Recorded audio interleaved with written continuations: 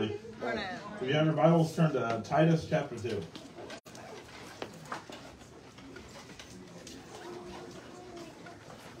Come here. Stinky, come here.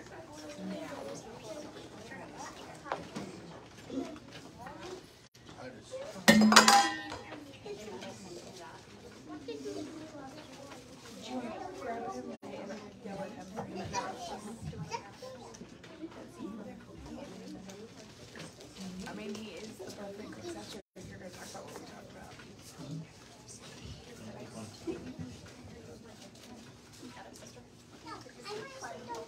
Okay, Titus chapter 2. I'm going to go ahead and just read the whole chapter. It's 15 verses. But speak thou things which become sound doctrine, that the aged man be sober, grave, temperate, sound in faith, in charity, in patience. The aged women likewise, that they be in behavior as becometh holiness, not false, accusers, not given to too much wine, teachers of good things, that they may teach the young women to be sober, to love their husbands, to love their children, to be discreet, chaste, keepers at home, good, obedient to their own husbands, that the word of God may not be blasphemed. Young men likewise exhort to be sober-minded in all things, showing thyself a pattern of good works in doctrine, showing uncorruptness, gravity, sincerity, sound speech that cannot be condemned, that he that is in the contrary part may be ashamed, having no evil thing to say of you. Exhort the servants to be obedient unto their own masters, and to please them well in all things, not answering again, not purloining, but showing all good fidelity, that they may adorn the doctrine of God our Savior in all things.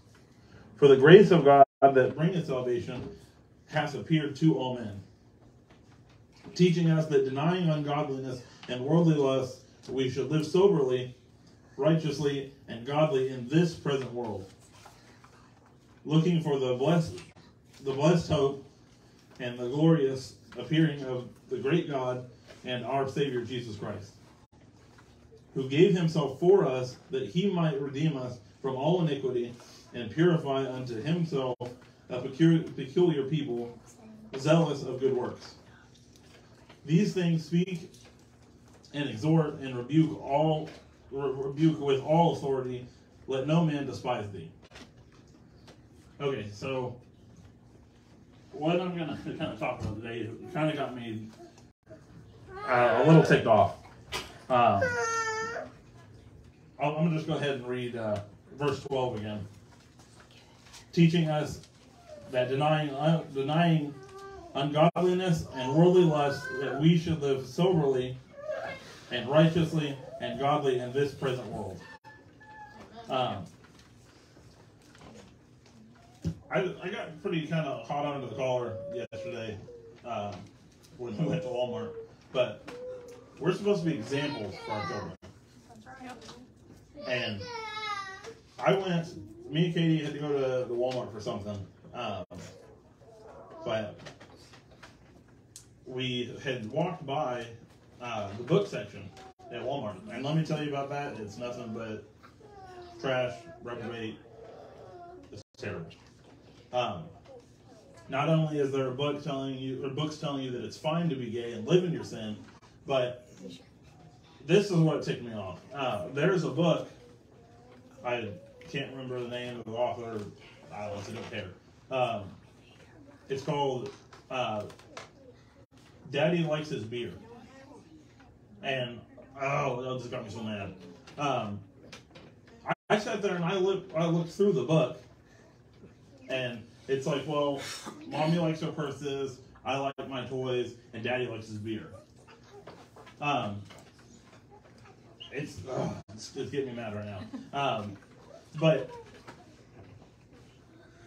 what ticked me off the most is this isn't just some like what I back when I was a kid we called them chapter books. Didn't have no picture. This is a cardboard book meant for babies. And if at that point, if you're reading this stuff to your babies and to your kids, you're sending them to hell with you. Yeah. Right. Yeah. And it's terrible that people even with reprobate mindset can still see the damage that alcohol does to homes and families and individual people, but they don't care. Yeah. They don't care because they want to have a good time, and they think that moment of them being drunk is going to make them feel better, because it pushes off that feeling that they had of that, and then it numbs them. But that little moment that you have here is nothing to the eternity that you have to deal with because you decided to make that choice. Right. Right. But what makes me so mad is that this is a book meant for children. And I'll never get it. I'll never understand why you see a book that says Daddy likes his beer and think, I'm going to read that to my kids. Yeah. And what's worse is, like I said, I went through the whole book, and it'll say, well, like, I like my toys, Mommy likes her purses, Daddy likes his beer, but at the end, Daddy falls asleep and Mommy picks it up. So, if you can't lead your family right, you're sending the rest of them to hell with you. Because then Mommy picks it up, and then Baby picks it up, and then you're gonna jack that whole family. All of them are going to go to hell. Amen. Because of the decisions that you made because you could not get it together and put that stuff down. You ought to get right with God and come in here and tell him that you're sorry for even jacking with it. Yeah, amen. That's right. But I'd like to do a little something different to kind of dismiss us. Can we have all the little ones come up here to the altar? I'd like everybody to pray over them today. After seeing that, we really got to start taking our responsibility as parents a lot more serious. All the parents too. Go ahead.